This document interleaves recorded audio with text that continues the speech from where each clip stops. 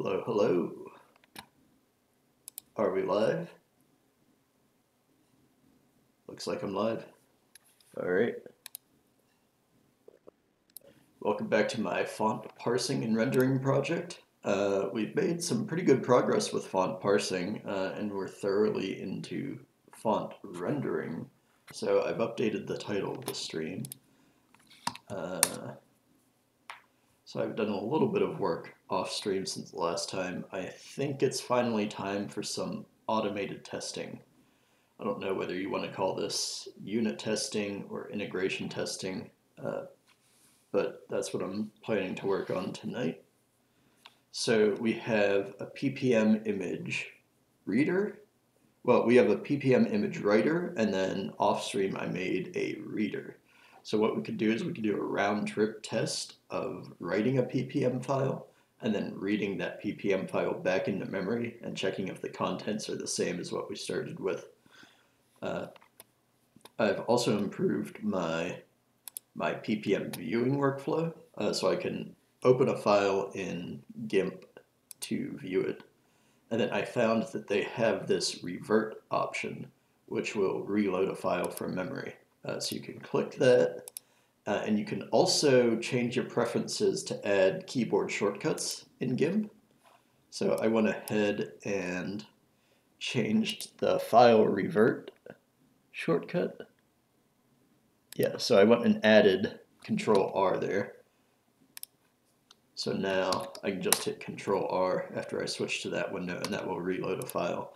So I can demonstrate that. For example, if I change the background, or change the foreground color in this image, actually that's not really going to be very easy to see, so I'm going to change the background instead of a foreground. Instead of this background, we can go to a darker background, and then rerun. And then if I revert the image in GIMP, you're going to see, I think it's this upper background, not the lower blue background, but Control R, enter, boom, there's a different image. And then I can go back, I can revert that color, run it again, and we're quickly back to the original background. So that's a lot easier than, I forget how I was opening ppm files yesterday. I guess I was using GIMP, but I was continuously like dragging and dropping the file into GIMP to reopen it.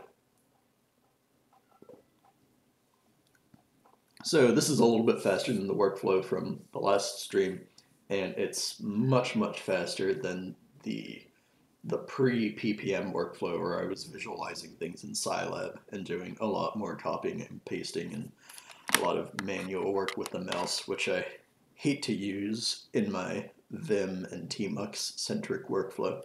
So this is better in my opinion. So it's time for some unit testing.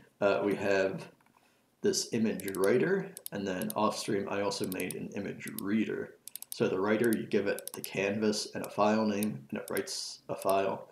And then the reader, it does the opposite of that. You give it a file, and then it reads that file and returns a canvas.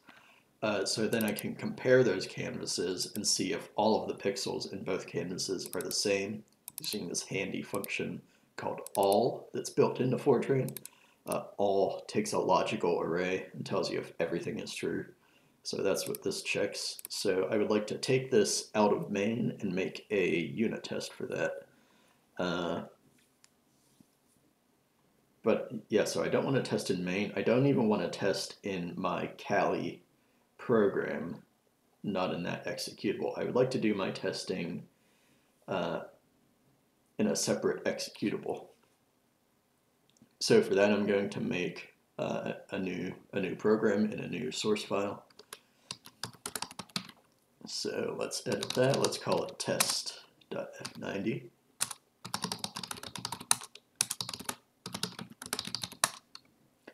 So in C, you always have to have a function named main, But because Fortran has these separate notions of subroutines and functions and a program, you can actually name your main program whatever you want. Like I could name this test, and then the start and the end have to match. So I could do that, but I just like to name everything main anyway for consistency. It makes things simpler. But I'm going to create a module in here. I guess I'll call that test M for test module. And that's going to contain some functions. We'll fill in the details later. I'll get my long equal sign separators in there. And at the beginning, it's just going to say hello from test main.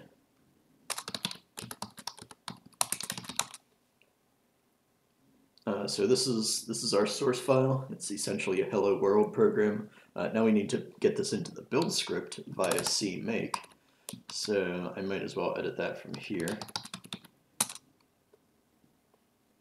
I believe we have add executable. So yeah, sorry, this window is a little bit cramped, but I'm not going to do too much work in cmake here.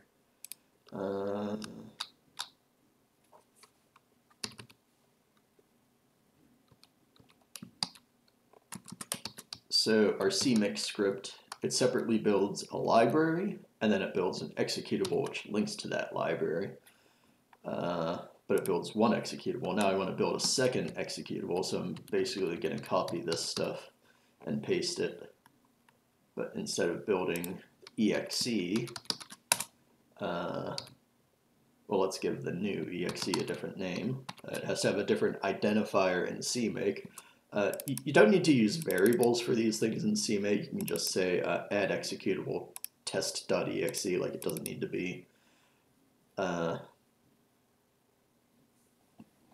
be a variable like this, but I like to keep things abstract in case I want to go back and rename the executable that way. It's easier in cmake like that. I'm just going to call this test, and then there's no separate bin. So the exe bin is this weird workaround where in cmake, if your library has the same name, for example, cali, as an executable, cmake doesn't like that. And then what you have to do is you have to build it under one name and then use set target properties to change the name away from the default. But since our exe is named test, this is a little bit simpler in cmake. I think I don't need exe bin at all for this thing. I can just call it test exe. And then I don't need to do set target properties to rename it. So the source file for this is going to be test, and then it links to the same link libraries that the main executable links to, and that is just the cali library. So we set the source files. We have to refer to those source files. This is going to have to be test source, not exe source.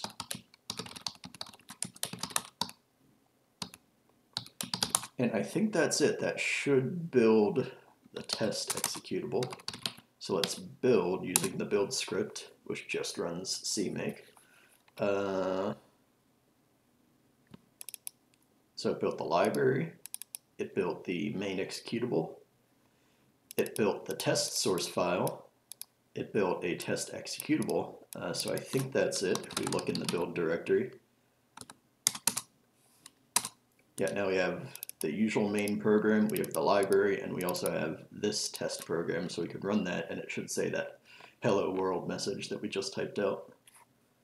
So build test, there it is. That's all the cmake work that we had to do. So I think I also want a testing script. We had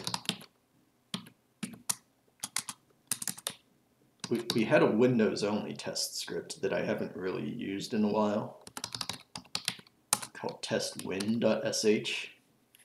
and this only works on Windows in WSL because what it does is it hardcodes the Windows fonts system directory, and then it parses every font in that directory. I haven't really used this script in a while because I have hard-coded glyph indices, and I don't know if those glyph indices are the same across every font file. In fact, they're probably not the same. So if we go back to my main program, yeah, this one. So I'm hard-coding these glyph indices, like this says cali in Greek letters, or I've said various things with like English letters, but in either case, the glyph indices are hard-coding because that's what I'm passing to the glyph drawer. It passes, well, it indexes the glyphs array using those glyph indices. But if you use a different font that has different meanings of these indices, then you're not going to be typesetting the same text. So it's not really useful for me to test 300 system font files with this. So I haven't run that test script in a while. So I want a new testing script, and I want it to be cross-platform. I want it to run on Windows and Linux and Mac OS. So it's not going to be this Windows testing script. But we can use this as a basis because I still want to build before I run the tests. So those first few lines are going to be the same. So let's call that test.sh. It's no longer test win, it's just test. Nope, not that. Abort. Nope. Here we go. Yeah, so this is cross-platform now, or at least it should be. We'll do WSL to start, and then we'll figure out how well it works on other platforms. I think I'm not going to be looping for everything. Maybe I'll put something like this back in later.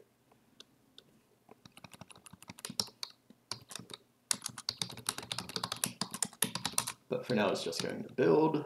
And then it's going to, if we take a look at my run script, the run script builds, and then it runs the main executable.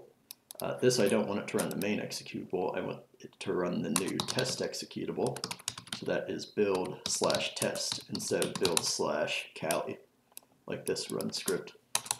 So I think that should do it. And it's still just going to print that hello world message from earlier. We can run this. There it is, hello from test main. Now we can fill in that boilerplate with some actual testing. The first thing I want to test is this image, write, read, round trip. So I also want to see if I can fail the test or not.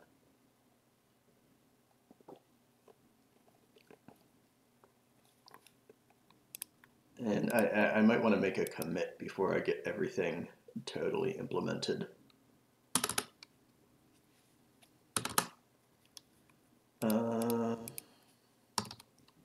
Where are those things defined? Those are defined in cali. So first of all, I want to use the cali module because we're going to be testing functions from the library. So the testing module uses the cali module. We have implicit none. Hopefully that shouldn't break anything yet. All right. And then I want to return an exit code. So call exit success by default. And if we check, well, that didn't work. Oh, yeah, so this has to use testing module. Yeah, the testing module uses the cali module, so I think I can just do it like that. Although I think I did the opposite thing in the main program. Yeah, so this one uses the cali module directly. I guess I'm being a little bit inconsistent there, but yeah, so this is exit success. And then we can check that status code by doing echo $question. $question is the status of the last command, so that should be 0 since it's success. It's at 0. And then if we change that to something else, it's just going to do the first one here, exit failure, and then this should be like -1 or something non-zero, or maybe it's like 255. Now if we check that code, yeah, it's -1, but it underflows to 255. But as long as it's not 0, that's the information that I want to get out. Yeah, so I think maybe I want to commit this before I fully implement a test, just to see if I can catch the exit failure and then do that in a GitHub workflow.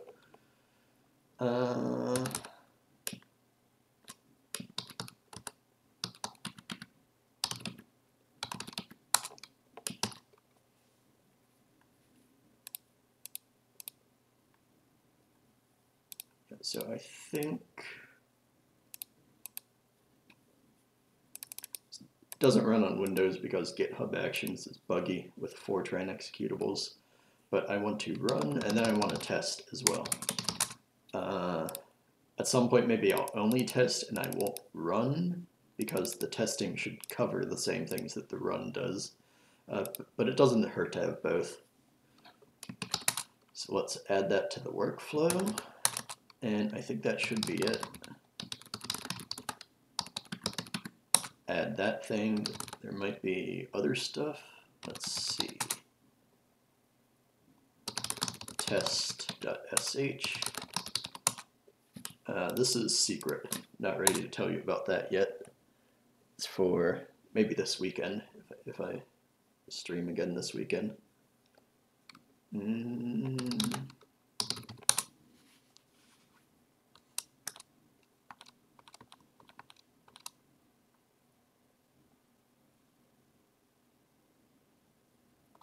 Okay, I was like, why did I delete this? But it was commented. I kind of missed that.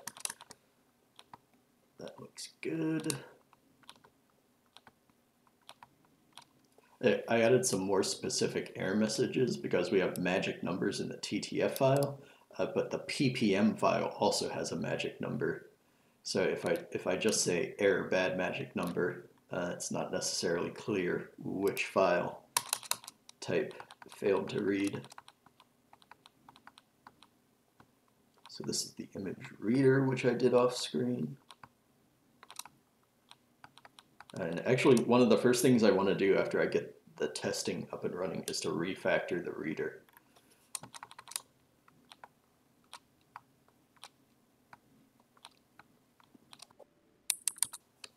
I think that looks good. One last status check because I'm paranoid.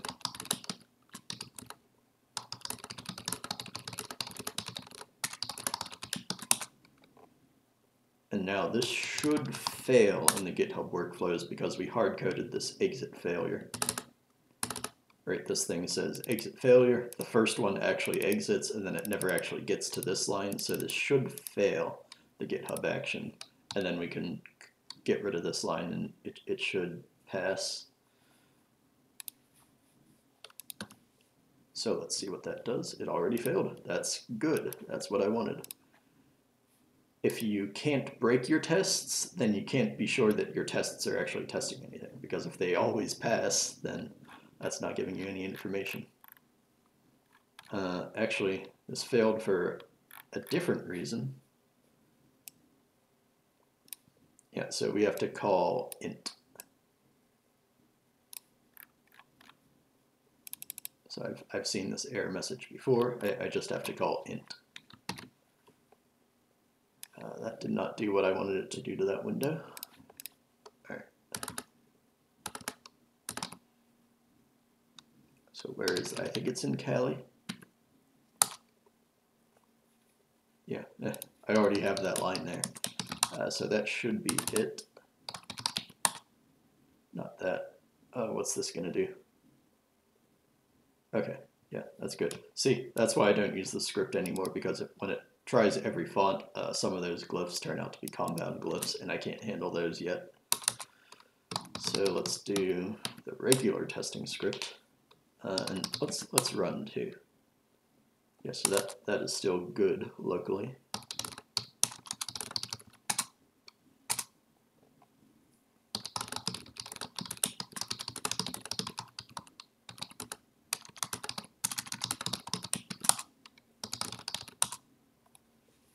No, it should still fail, but it should actually compile this time.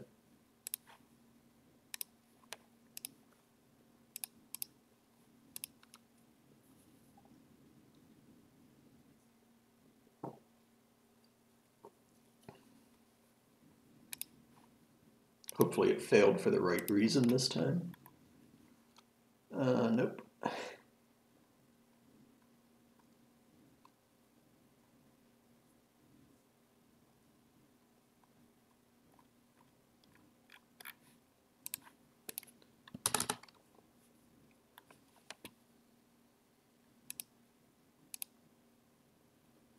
I think I can just cast this down to int 4. It was...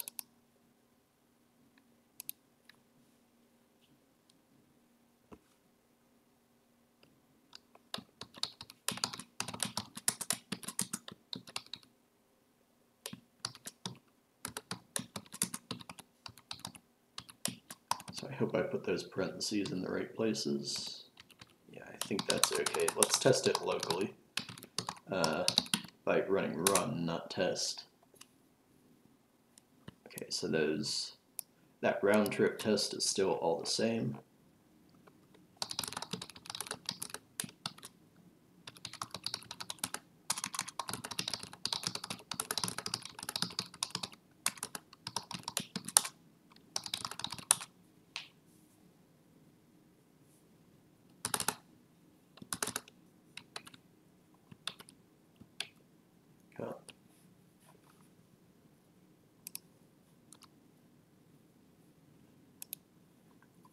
For the third time, hopefully this fails for the right reasons.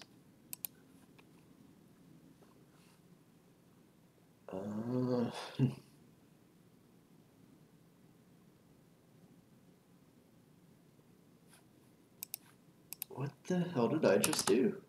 Did I write this? Oh, I forgot this one.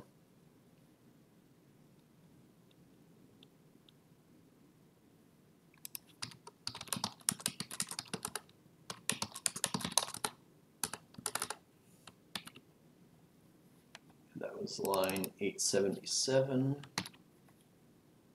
Yeah, that was it.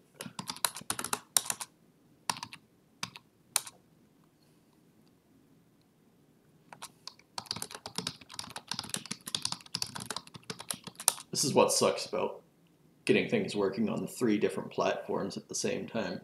The problem is that the GitHub CI, even though we're both on Ubuntu, like I'm doing Ubuntu locally in WSL, and then the GitHub workflow is also running Ubuntu, they have different versions of the G-Fortran compiler. And their G-Fortran compiler is a little bit stricter about casting than mine is. So the only way for me to debug that is to push it and then see if it works in CI. Like I can't debug it locally because I don't have that version of G-Fortran. I guess what I should do is install that version of G-Fortran. Did I push that? No, I didn't push it. Yeah, but I actually get better coverage this way because now I'm testing 3 different platforms on GitHub, and then I'm testing a 4th version of the compiler locally. So I get better coverage this way, even though it's kind of a pain. For the 4th time, hopefully this fails for the right reasons. I think it did. I saw some green text. Yeah, so that part ran, and then not that. I have to chmod somewhere. Oh. I learned something new about Git, where you can add the executability and push that on Git. I think I might have covered that in my first video here in this series. Buffer. There we go. Yeah, so this is not doing chmod on anything. It just runs these shell scripts. But I did something special to commit it like that, and I can't remember what it was.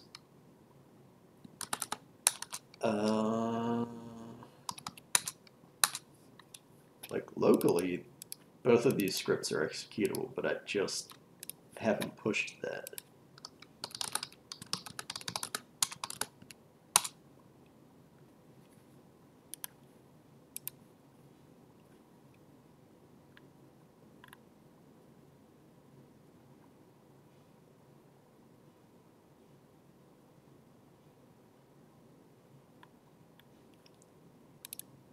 Okay, I think this was it. Our file is not named foo. Well, yeah. Don't want to enter that. It's test.sh. Does that show anything? Yep, it's modified. All we did was change the mode of the file.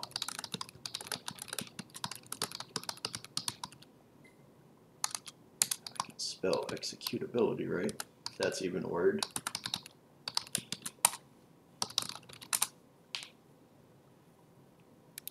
I think we're getting close. If not this time, I think we'll get in the next commit or two.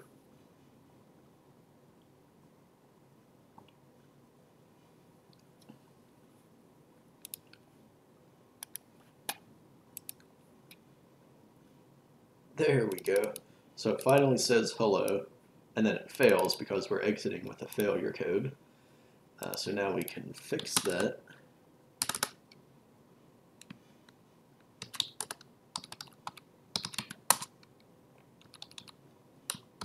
So if we just comment that out, this should do the success status, and the workflow should finally pass, I hope.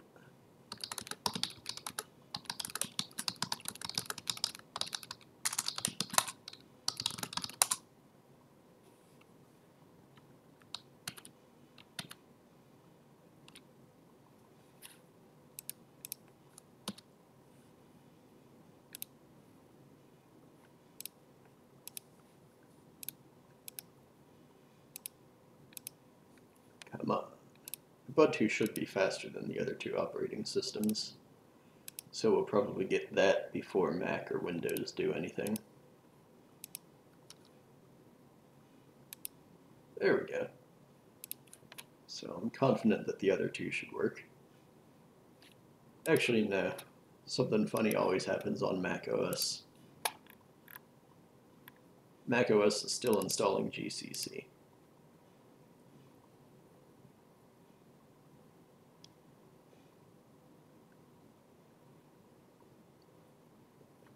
Windows is done. Windows doesn't actually run the test, but it does check if it compiles at least. I can do Windows locally. Let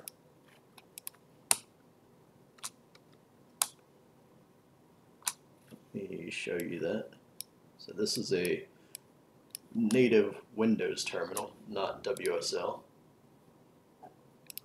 Can I zoom in? There we go.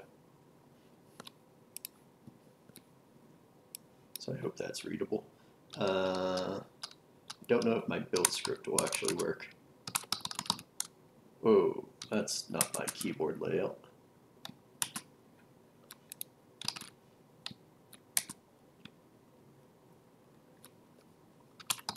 There we go. Don't think this works. No, it launched like a separate shell script. Maybe if I do it from git bash. Well, yeah, launched git bash.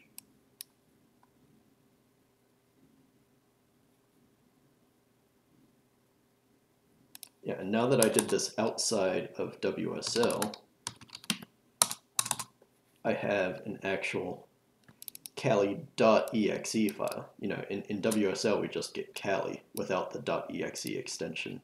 So this is a native Windows executable, and this should actually run if I give it the right arguments. And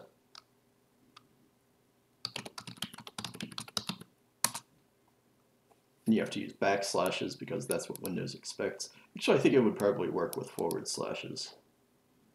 Wow, that takes forever. I don't know what this is doing. Maybe it doesn't work. Okay, it did. It just took forever. Yeah, so this thing does work on Windows. It is slow as hell, though. So that finally finished. Then if I go to GIMP like this, it should be exactly the same. It shouldn't have changed. So yeah, that seems okay.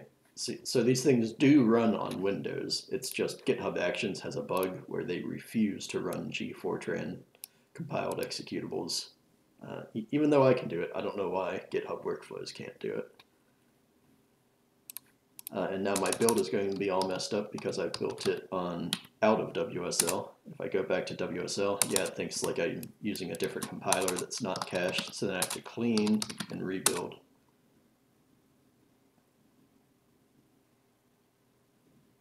Now I clean, so you can't see the cali.exe, but now I just have cali without the exe. So this is the WSL executable, and it's way faster. Like that was basically instantaneous. I don't remember, I don't think I timed it because Windows doesn't have this wonderful time command that tells you how long things take to run, but that took way longer than half a second. Maybe the Windows kernel was just getting warmed up. Who knows? But yeah, this is compiled. Mac apparently did something. Yep, saying hello from test main. So the tests are running on at least 2 operating systems now. Now we have to add some actual tests instead of just this test stub. So I think the first thing I want to do is read and write, or write and then read an extremely simple image file. In fact, I might do like the example from the ppm Wikipedia page. I had this open in the last stream or two, but it's like a 6 pixel example with red, green, blue, and I hope black and white. If they don't have black and white, I might add black and white instead. Yes, I think I want to do this test image. I think 6 pixels is good. I might want to do more pixels, but I don't want to make it 3 by 3 because if there's a bug that gets like the height and the width mixed up, then you want to be able to catch that with a 3 by 3 image. So I like 3 by 3, and then maybe we'll do a more complicated example as a second test. But I'm going to do this for the first one. So it's red, green, blue, yellow, white, and black. We're going to do it in binary. That's P6 instead of P3 because that's the format that I've implemented. Yeah, let's make a function to do that. Actually, I want it to be a subroutine. So let's call it test ppm1, and then we might have like a test ppm2 for a more complicated test. I also want to keep track of the number of successful tests and the number of failed tests. So we're going to have 2 arguments, npass and nfail. And all of the testing subroutines are going to be like that. If you've looked at my Syntran series, those testing subroutines are the same way. And then everything else will be local variables within one of these subroutines. So there will be no other arguments besides pass and fail. And this program is going to own them. So we're going to declare those here. I think I want this to be implicit none too, because it's not actually inside the module.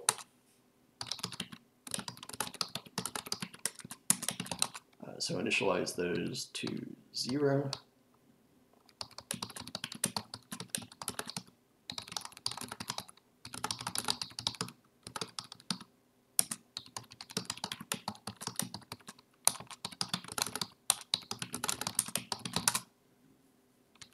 And then at the end, if there are any failures, could check if it's greater than 0, but I'm just going to check if it's not 0, because if somehow something subtracts something from nfail, I guess you might want to catch that. Actually, let's do it this way. Success first and then fail, else fail. And then we're going to call these testing routines.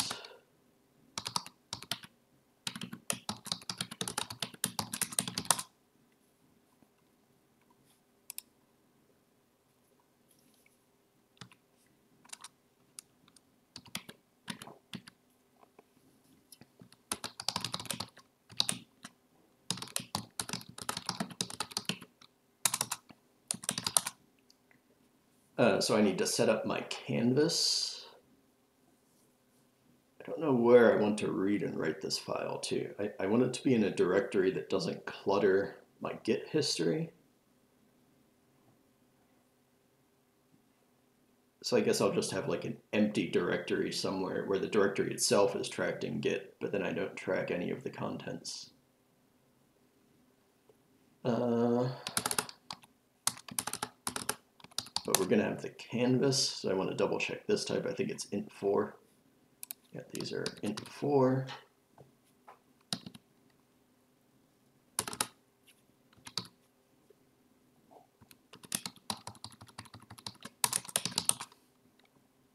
And then I'll have a file name too.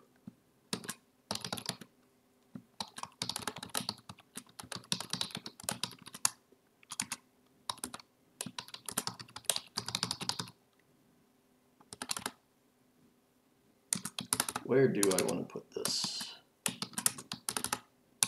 Come on.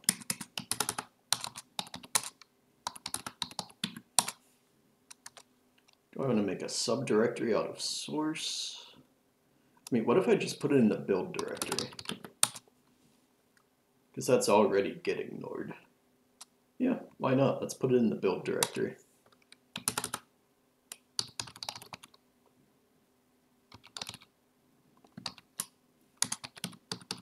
Let's go with kebab case. I like kebab case when I can use it. You can't use it for subroutine names, so this has to be, what is this, lower snake case. But for here, let's go with camel case. So we're going to set this canvas. I guess I'm not even going to bother making variables for the width and height. It's just going to be 3x2. And then we're going to have red, green, and blue for the first row. I have to jump back and check how I do new color. Do I even use it here? I use it in main.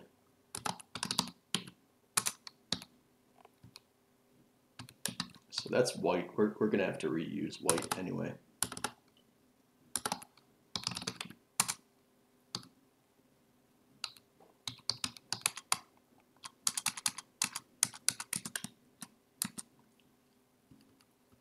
Yeah, I think I want this to be 2, 2.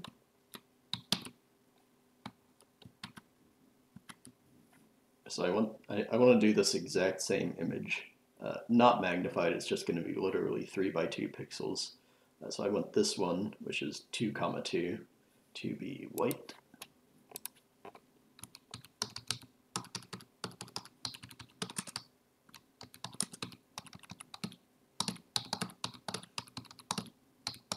Nope, there we go. And then I want red, green, blue. These are, I guess if Indianness matters, these are like, is this big Indian? Basically, these are the red bits, this is green, this is blue, and then the last one, which is always FF, is alpha.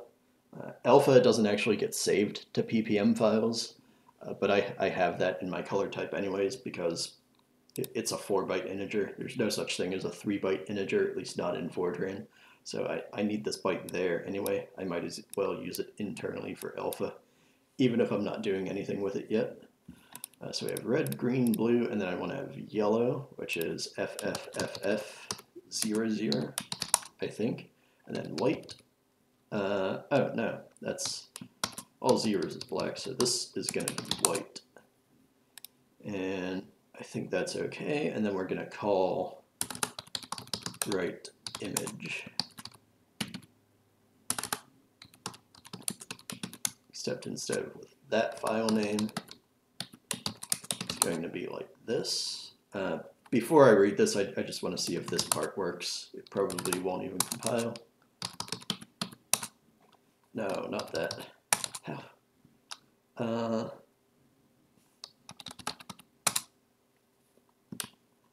Why is that executable?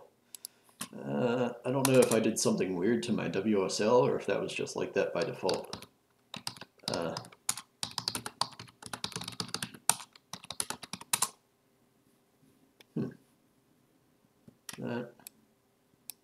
Is that not how you remove executability?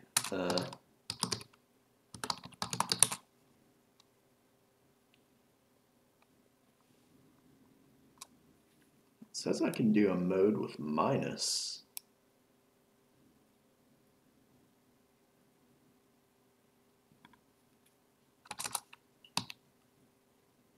These should be optional.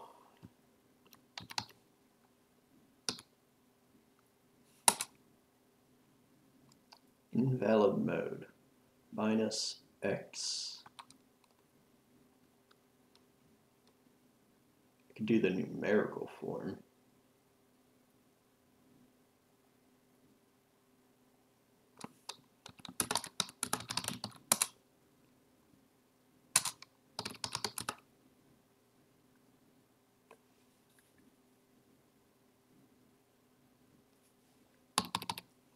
That should remove executability. Just didn't do anything. That's 6, right? Does this do anything?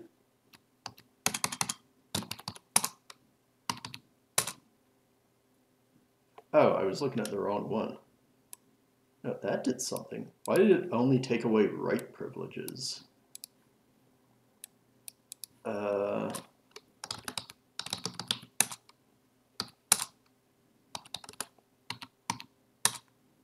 Oh well, I guess I'll just live with it. I'll have to be careful when I run a test. Okay, so that should have written something.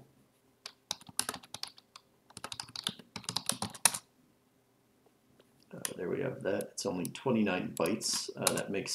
I guess that makes sense for a 2x3 image or a 3x2 image, whatever. Let's look at it.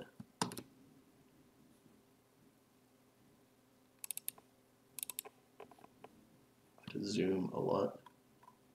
Yeah, that looks right.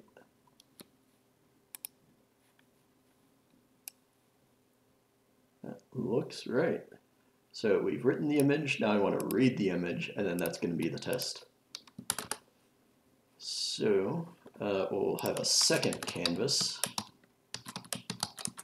CV2.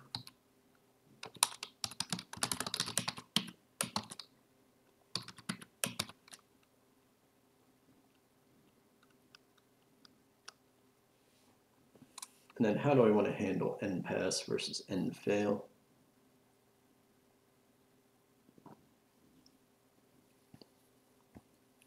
I had a Boolean array in my syntran interpreter project, but I think for this, I'm really only testing one thing here. So I'm not going to bother making an array, at least not for this one, not for this test.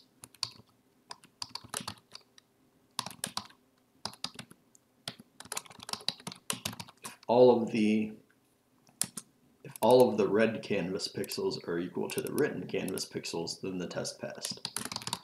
So we'll do that.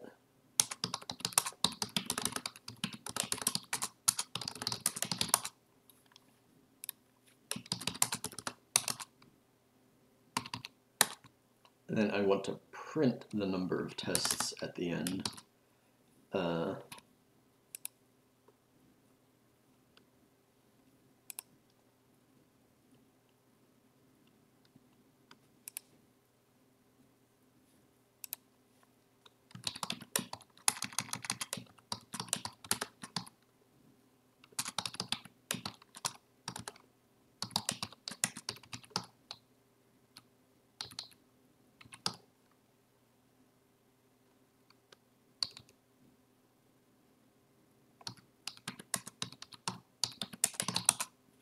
Could be dried up a little bit, but it's just one line.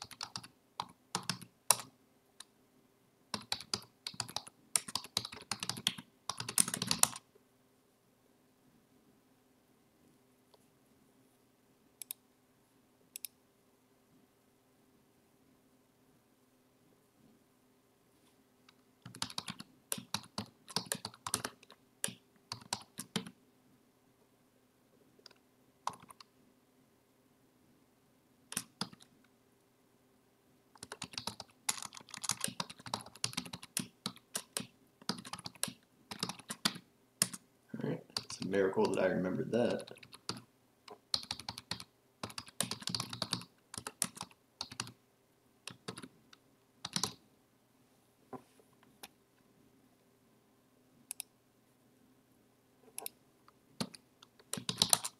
Let's see if that formats correctly.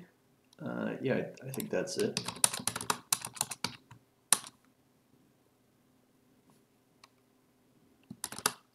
Right, this has to be a string. I also like to use double quotes instead of single quotes.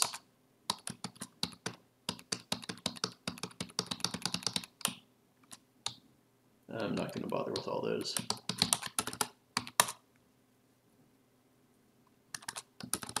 Come on.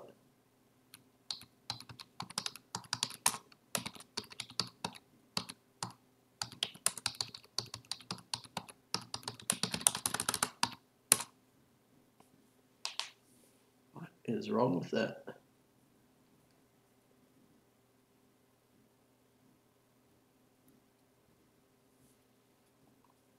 Seriously, what is wrong with that?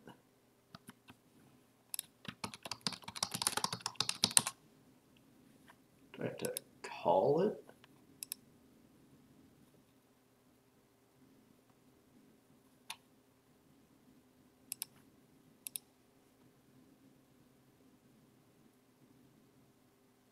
Isn't that exactly what I did? Line 55.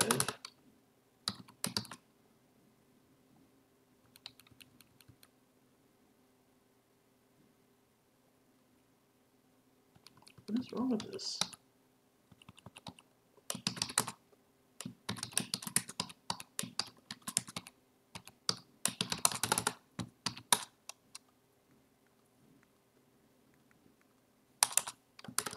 Well, that's not the color that I wanted.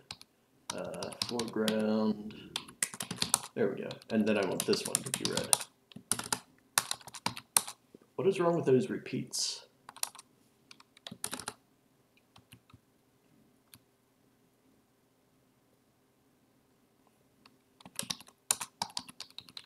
Stick to my lowercase convention.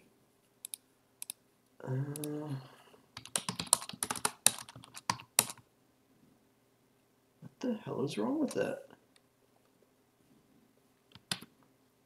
Is that not like exactly the same as this, but with a different string and a different number?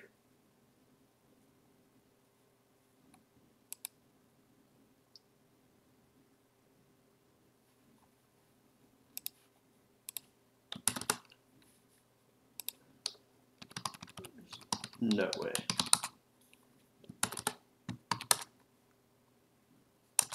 Yeah. Let me just...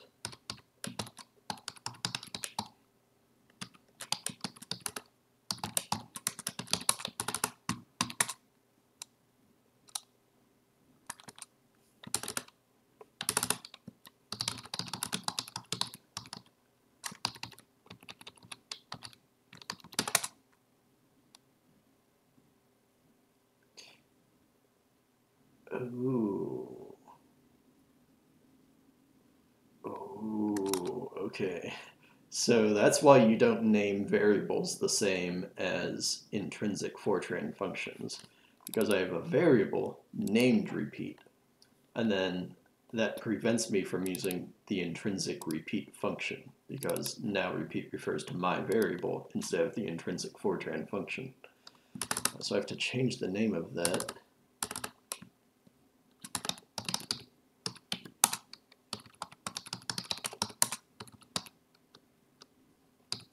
It's called frepeat, or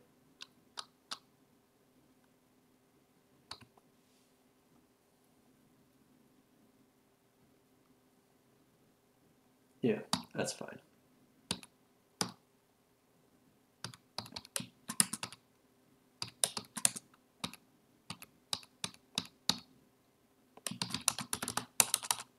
think that should do it. There we go. All right, now I have a separator, finally. And then uncomment these other ones, which were totally fine. The issue is not with like the error message was this line of code, but the problem wasn't with this line of code. It was the fact that I had overridden the Fortran intrinsic repeat function, and the compiler doesn't care to warn me about that. It just lets me go ahead and then fucks me up later when I try to use the function without remembering that I had a variable with that name. Right, there we go. That's what I want it to look like. Now I have a separator before the tests start and another one at the end. And then I have some text, which is colored. We'll have to try breaking this to see if I get the other text. I also want some new lines in here.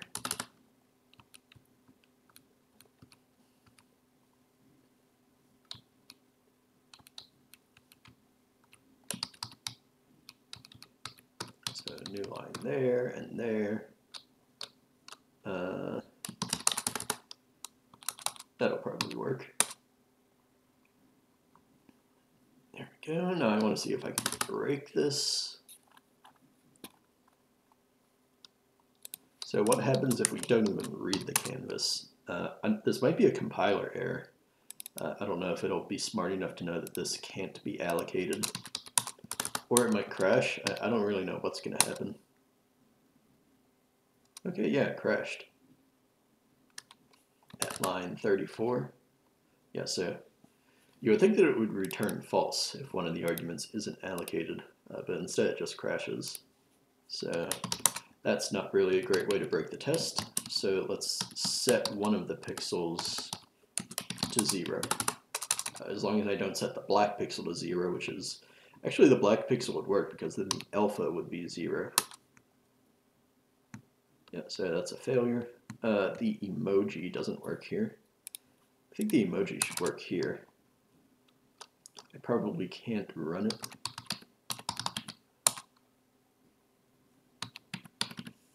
Yeah, but if I do the clean and rebuild, this might take a minute. I just want to see the emoji. And then I'll probably change it since it doesn't render correctly inside the WSL terminal anyway. Okay, that didn't take too long. Now let's test.exe. No, it doesn't work. Maybe I pasted it in wrong or something. Let's just go back to the good old-fashioned emoticon.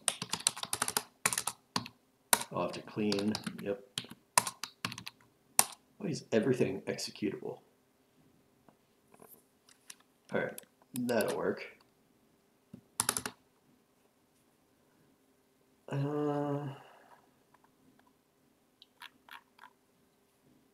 I think just to be safe, I want to commit this with an intentionally failing test just to see that it fails, because we did change this logic a lot around the return code. So just to be extra safe, I want to commit it like this.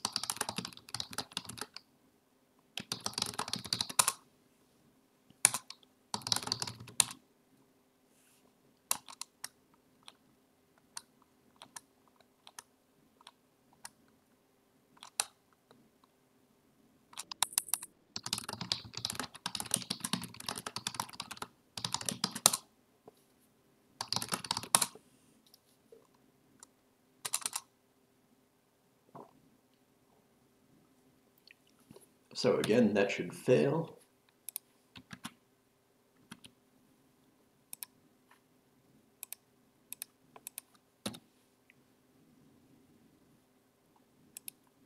Yep, that failed. Let's verify that it failed for the right reason. Yep, it compiled and ran the test. It didn't like crash or fail at some other point before it got to that. So that's good. Now we can fix the test.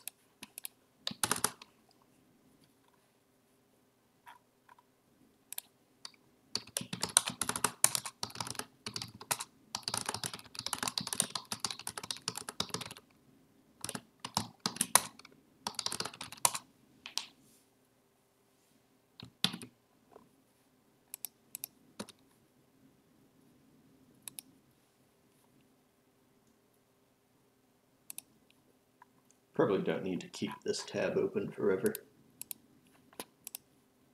Watch my last video if you want to see what that letter B figure is about with on-curve and off-curve points. Alright, this is good. The test passed. So that is an extremely basic PPM test. It's a 3x2 pixel image. Let's do like a bigger one. I don't want it to be huge because I don't want the testing to take a long time, but maybe like 100 by 200 pixels or something like that.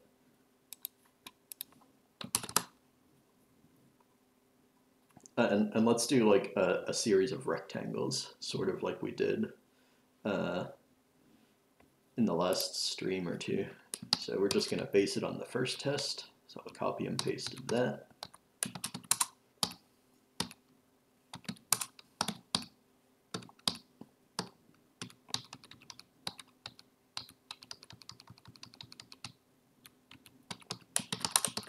And then I want to call it. And then let's set up our rectangles. Yeah, let's make it like 300 by 200. I guess that's big enough. Are even numbers okay? Do I want to test odd numbers? I don't think I care. Just stick with 300 by 200. But let's do different colors.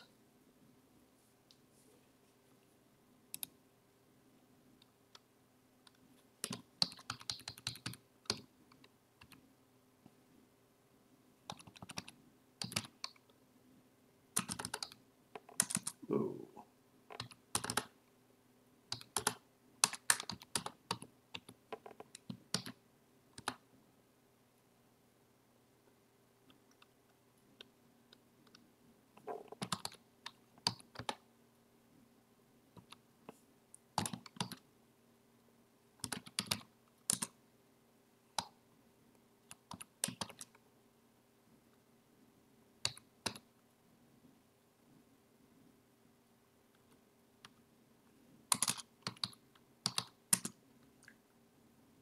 I want all of these digits to be distinct. The FF always has to be FF because that doesn't get saved in the file. But then it's set to FF in the reader, and that's hard-coded. So the alpha has to be FF. If I change that, the test should break. So I don't want to change that. Let's do like a few different rectangles.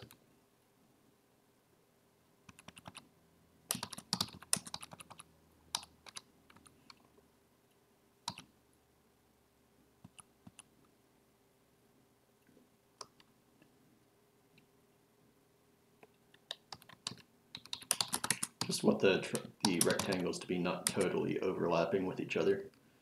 Actually, I'll start that at 50.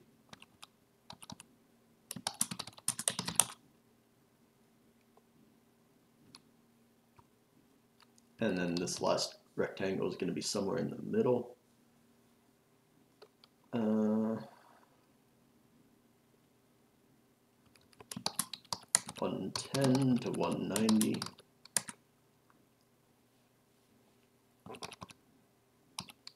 And then 70 to 130. Yeah, so these should all be non-overlapping. And then I want to change the colors.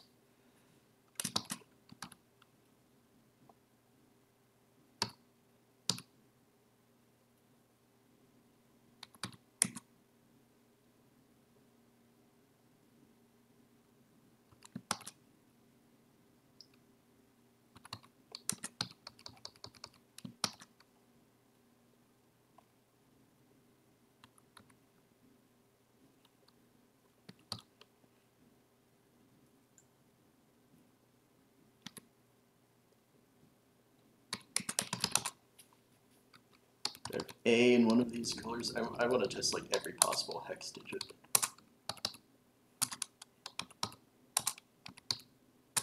No, I didn't do D anywhere.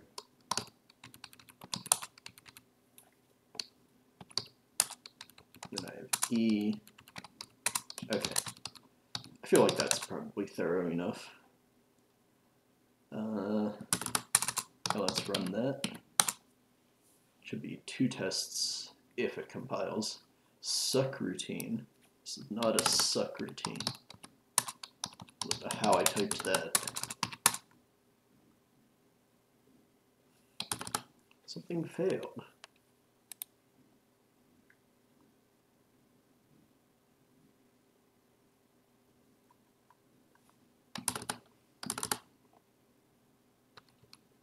That's interesting. Let's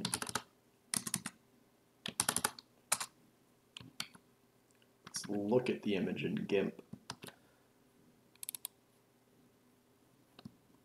That seems about right. 3 different rectangles that overlap in different ways.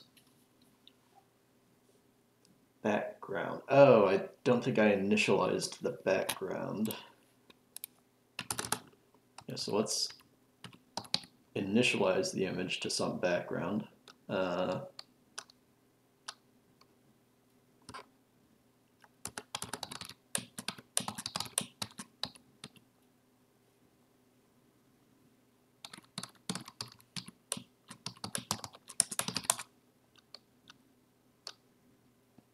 Would that be a problem though? Because the test, like they should still be the same even if it's uninitialized.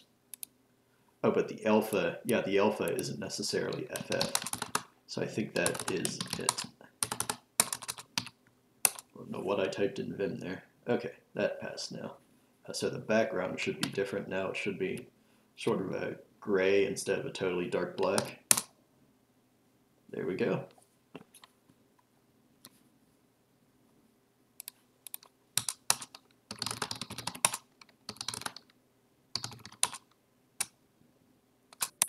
Now we have 2 tests.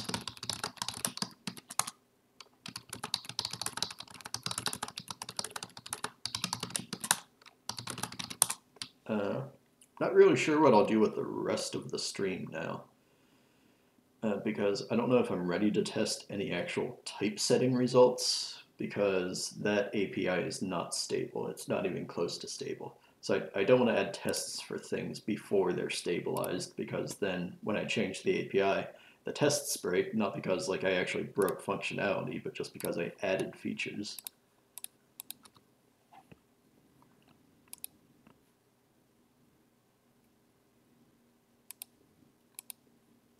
Yeah, maybe I can start to look at the cmap. Because the next thing I want to do is I want to typeset actual letters instead of having glyph indices hard-coded. That's why I'm starting to work on Unicode, as you may have noticed, because I want to decode and encode Unicode code points to and or from UTF-8. And then I want to be able to look up those code points in the cmap to get the glyph index. But first, let's see if this did 2 tests instead of just the 1 test that we did before. Yeah, 2 tests. And then the output is mangled, like it has the time in the middle of the program's std out. So that's a little bit messed up, but looks good enough. It's cmac. Also looks good.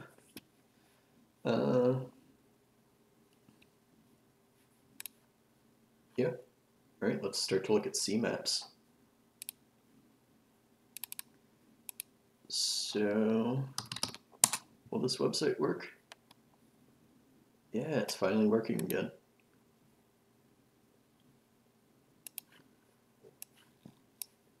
So let's take a look at the Computer Modern font. Maybe I'll do it for my Scratch directory because I have several other fonts in there. As far as I know, there are 2 different cmap formats that are important. There's format 4 and format 12, if I remember those numbers correctly. So those are the most common ones and the most general ones. Let's look at the cmap data here. Yeah, it says format 4. So that everything that I'm going to want is in the cmap table, but then it has different formats, even though it's all within the TTF format. So 4 is it like UTF-16 or some sort of like 2-byte code point? And then format 12 is like a more general one. And then there are a bunch of other ones, some of which are totally obsolete and not recommended anymore. But this LaTeX Computer Modern font does use format 4, so it's not the most up-to-date format 12. But I want to parse this one. And then I'm guessing Calibri might be like format 12, or yeah, I actually haven't really looked at any other font files. So do I have Calibri here? Yeah, this might take a while. This might take a while because it's a larger font. Working. Come on, font drop.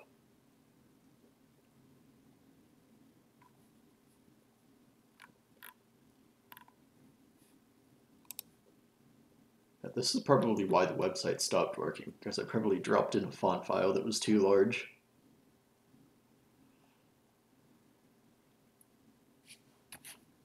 Let's start to look at the cmap documentation. The Windows, the Microsoft documentation is probably for OpenType font, because that's a Microsoft format, as one of my viewers informed me. I wouldn't know myself. But then the Apple documentation, this is for TTF. So if you look at format, yeah, fonts with a Unicode variation sequence subtable require a Unicode encoding subtable format 4 or 12. So I think 4 and 12 are the most important formats. And those will probably be the only two that I support, unless Calibri is something else. If it is, maybe I'll just ignore Calibri, because I don't want to implement 12 different cmap formats. That's ridiculous. I want to keep it some subset of possible TTF files.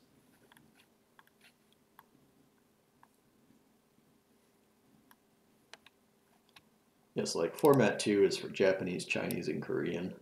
I probably won't bother with that, because if there are mistakes, I wouldn't be able to tell, because I can't really recognize any of these letters. Korean isn't bad. Korean is just an alphabet. It's not logographs like Chinese or the hiragana or the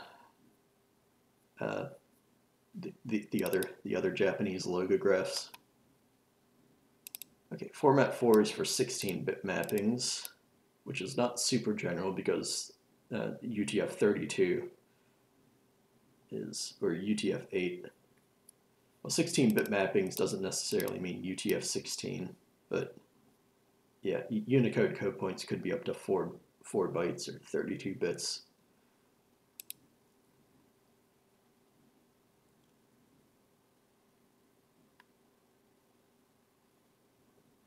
Yeah, many of the cmap formats are obsolete, or just never materialized to begin with.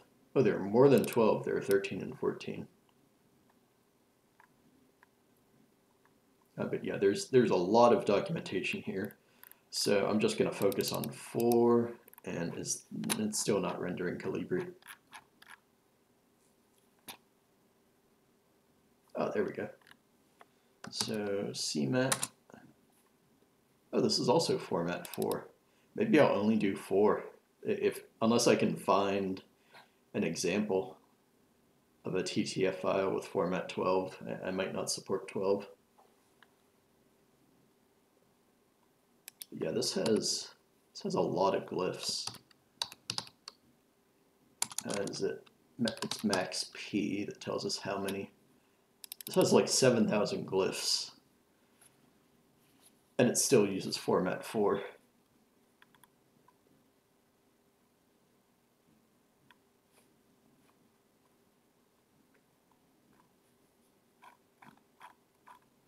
Well, Calibri is a lot. Let me go back to Computer Modern.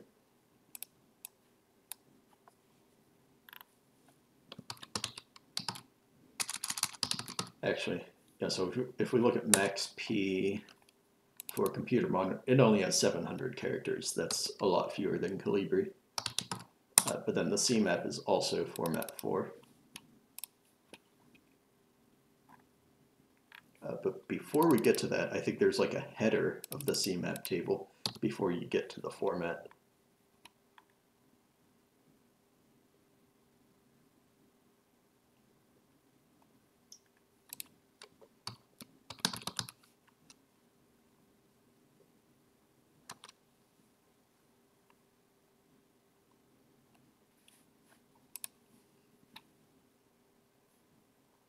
Wait, there are 3? How does that work? there are tables, like subtables of cmap. Why does this go to the Microsoft documentation? So there's a number of tables, and then there are also segments. So I really don't understand how that works. But then in essence, we have a mapping of, I don't know if this is mapping code points to glyph indices or glyph indices to code points. But in either case, it gives you that mapping. And that's the point of the cmap table. A lot of data there. Don't know if this is, I guess it's decimal, not hex.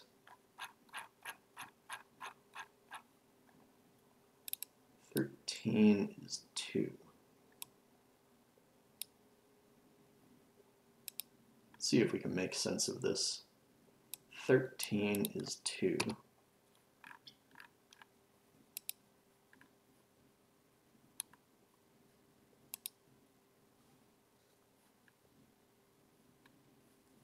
D 13, F is 15.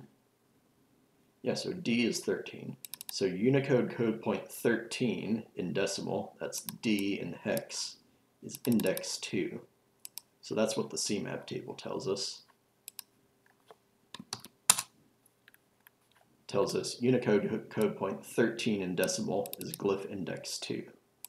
And then let's spot check one other one. Let's do it in the other order. Let's look at the glyph first. I don't want to do like these white space glyphs or whatever these are.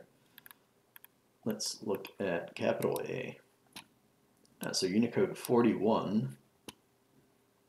What is 41 in hex?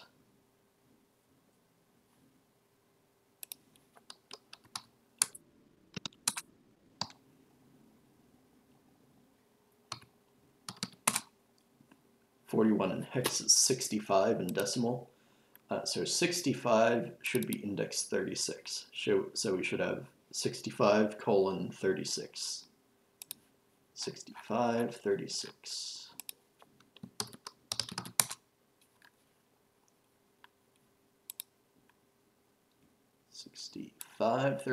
Yeah, so that's what this data is telling us. But this isn't even the TTF file. This is font drops rendering of the TTF file. So the way that this is in the binary file, it might be even more abstract. But first we have the version and the number of subtables, so we should be able to verify that. And these are uint 16s.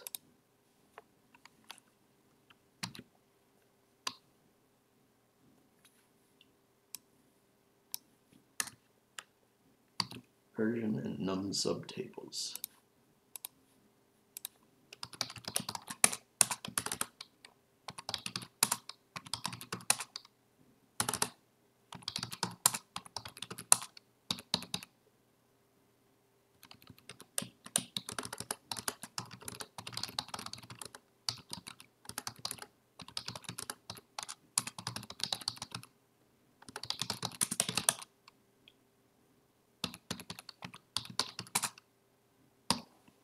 So if we look at the way that I read the max p table, we can do something similar for cmap.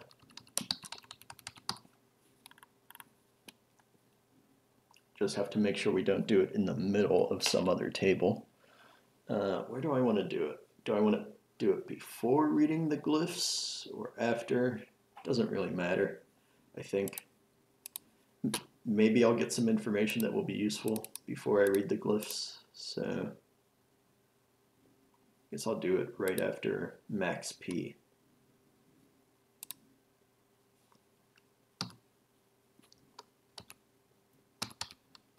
So cmap, we're going to seek to that, and then I think it's the cmap version actually. Cmap version, and then the number of subtables.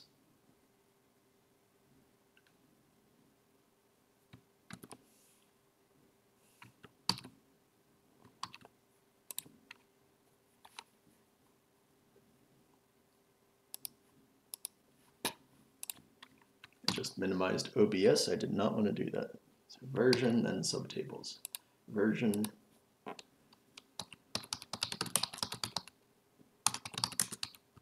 And they're both U16, I think.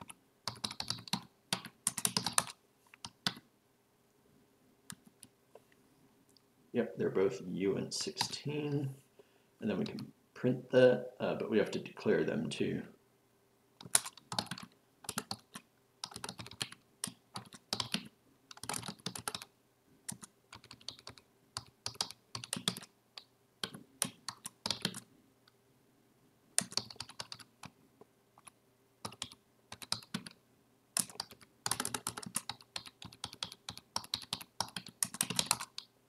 cmap vers and cmap.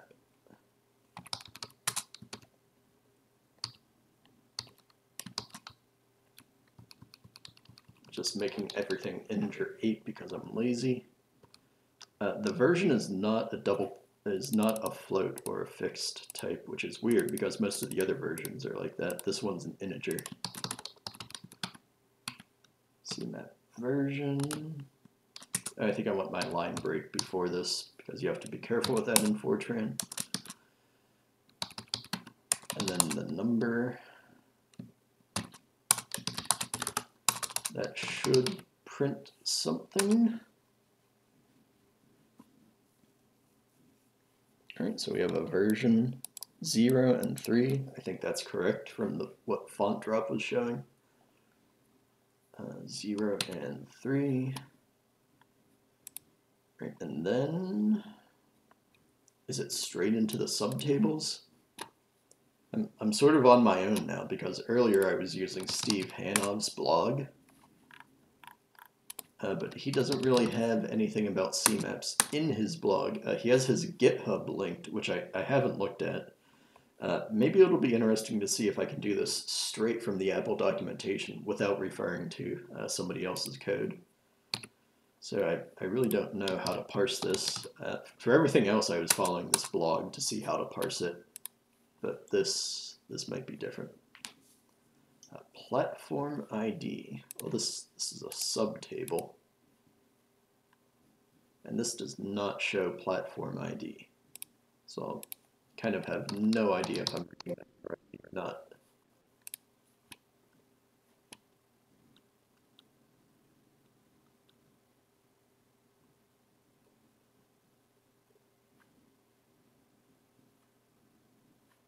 Okay.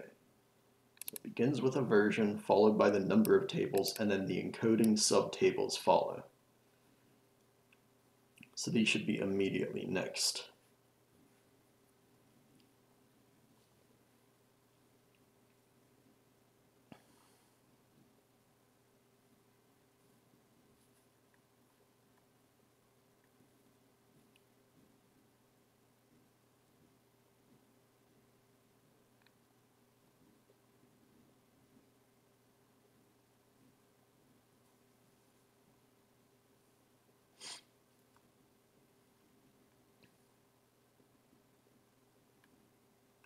I'm going to have to wrap up this stream in about 10 minutes or so. It's Wednesday night. I don't have like infinite time.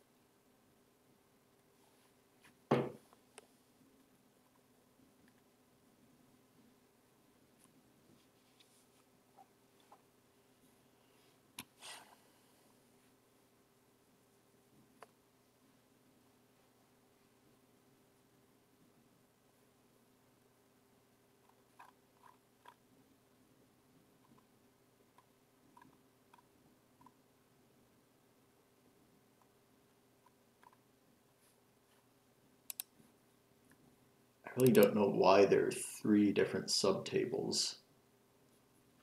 Do I need all 3, or can I just do the first one and ignore the rest?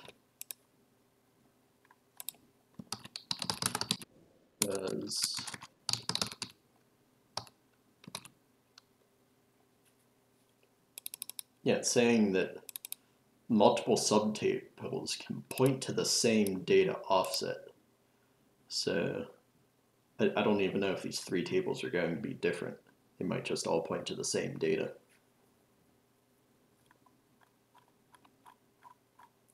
I guess I'll try the first one and see if that has useful data in it. And then if I get the data that I need from the first subtable, then I guess I can ignore the rest. I'll find out. I'm not going to find out tonight. I'm not going to be able to finish this. But the testing is done, so that was the goal for tonight.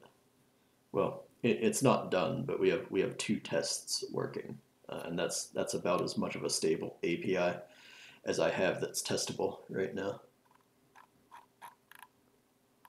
Okay, so we need platform ID, platform specific ID, and then an offset. There's UN 16, 16, and 32. I don't think I have a U32 reader yet. Oh, I do. Okay, never mind.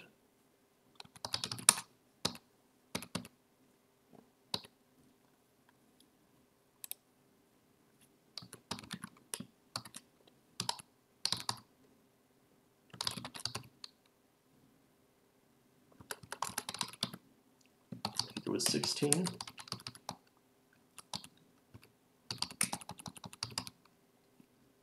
And then 32. Oh, and this is...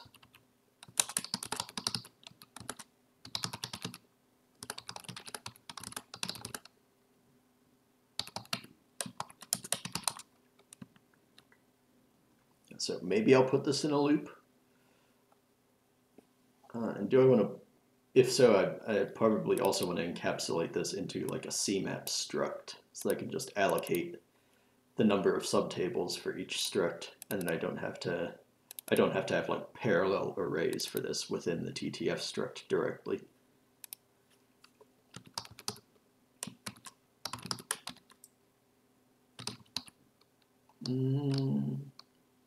Naming things is hard.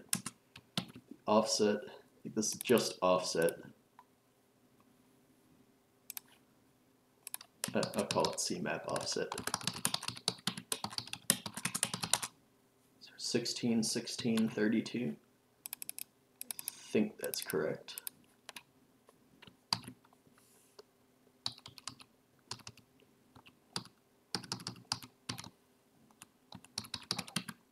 Platform ID, platform SID,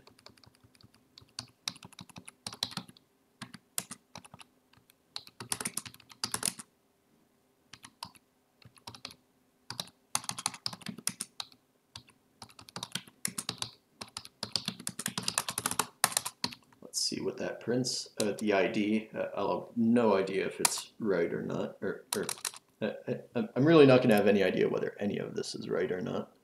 All right, I have to declare these things, but then I'll just have to pray and jump to the offset and start reading things and hope that it's correct. But once I get to these mappings, which I can verify here, like we looked at 65, Unicode code point 65, maps to glyph index 36. Once I get to those, that's data that I can verify by checking this.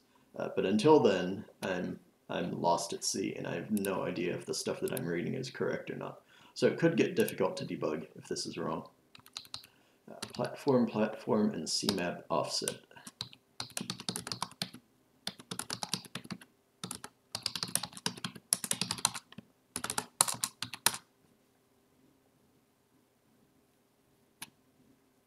Well, that's something. Offset seems a bit low. Oh, it might be a I guess it's a relative offset. Do they say that?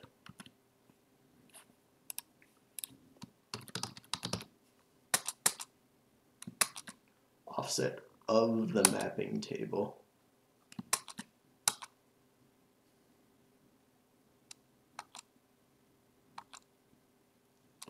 ID range offset, which is apparently something different.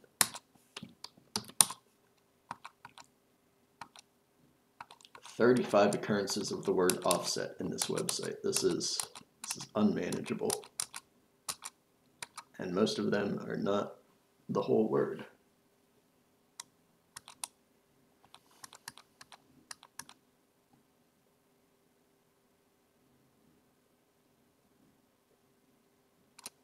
So this offset, at least, is relative to the beginning of some sub table or whatever. Since this thing is 28, that's a very low number. We can hex edit this file.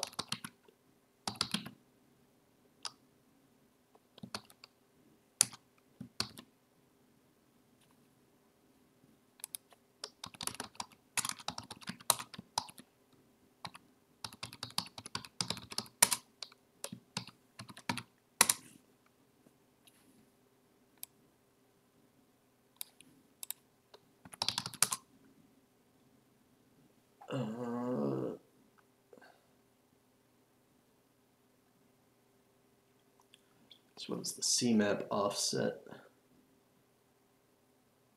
This should be the cmap offset, 250. And like, so it can't be 28, because 28, if that was an absolute offset, it would be right in the middle of this, which is obviously the header of the file. It can't be a cmap subtable. But if we go to 250, so this is cmap subtable.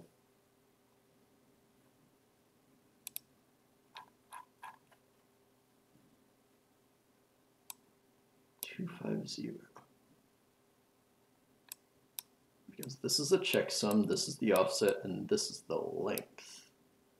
And this is the next tag. So this has to be, oh, it's 2500 in hex.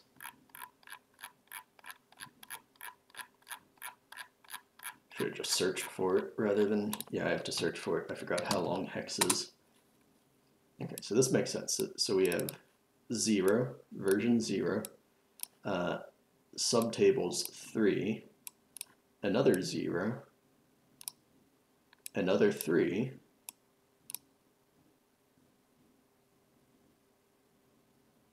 and then this one is 4 bytes. Yeah, so this is 28 apparently, hex. 1C in hex is 28, that sounds about right. So I think that's 28 relative to the start of the cmap table, I guess.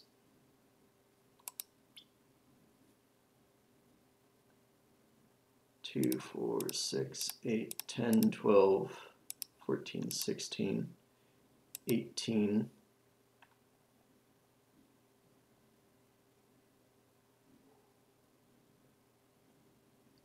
20, 22, 24, 26, 28. That seems a bit weird, because then what's this data in between here and here? Oh, it's the other subtables. So we have these things which should be in a loop from 1 to 3.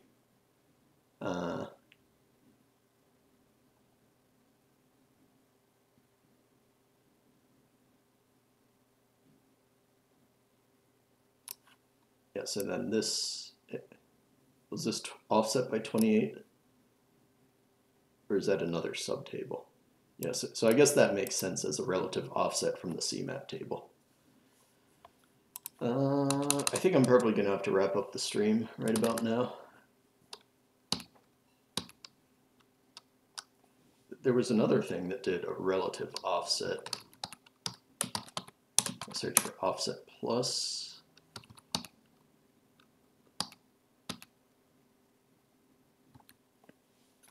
Yeah, so in reading glyphs, we have the glyph offset, but then that's relative to the offset of the glyph table itself.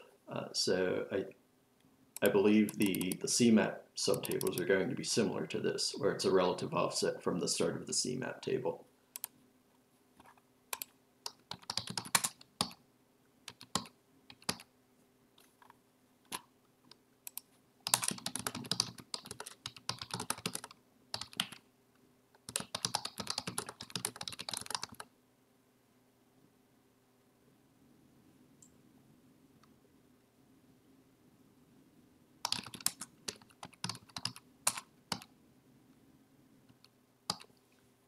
I think I'm going to need to rename some things because I want to have cmap offset just be the table itself, not the subtable.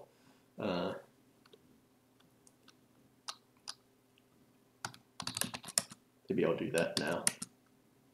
I'm going to wrap this line.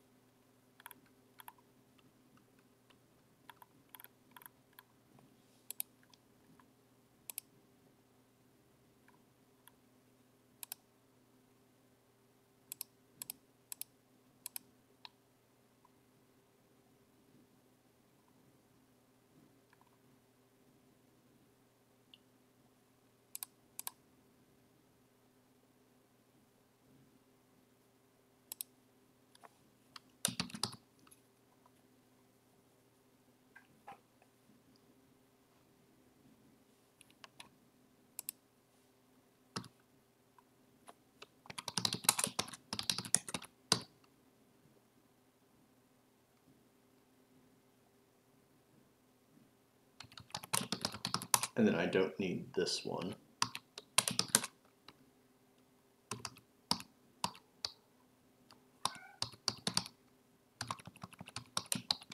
Hey, cali.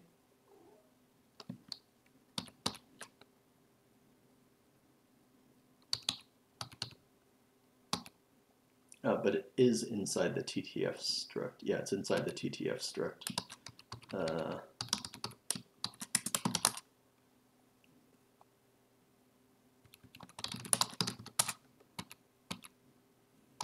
And this is the sub offset now.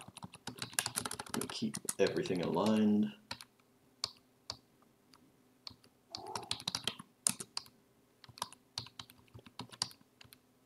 Don't jump. Don't jump, Callie. Don't come up on the desk. I know you're thinking about it. She's about to jump. Yep, there she is. I know that look in her eye when she's thinking about jumping onto the desk. Come on, Callie. I'm almost done. I'm sorry. You can't be up here right now. Good girl, Callie. Have I messed anything up here? Hopefully it prints the same sub offset.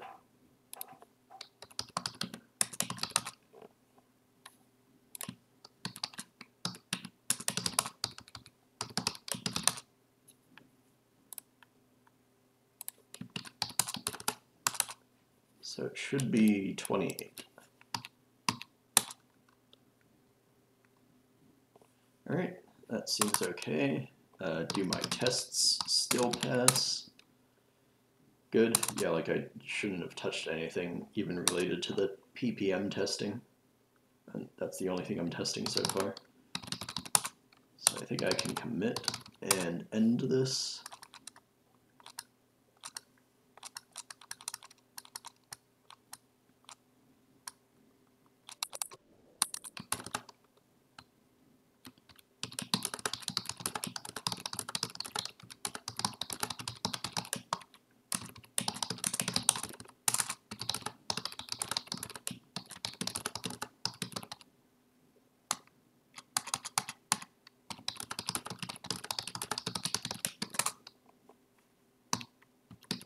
Typo. What?